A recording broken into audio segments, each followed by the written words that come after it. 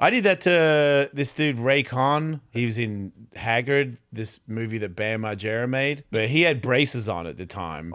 And I was supposed to punch him in the face while he's on the ground. And I was like, just keep your head down and I'm going to punch the ground next to your head. Exactly. So it'll sell. Yeah, it was it'll from look behind. Real. And I wanted the shots to look like I was really throwing. I was amped. I was in a movie. Bam had picked me to be in a movie. Yeah. I was supposed to be a crazy guy that was running a record store. And I just believed I was the crazy guy running the record store. And this guy tried to, I didn't like this guy. So I went crazy on him.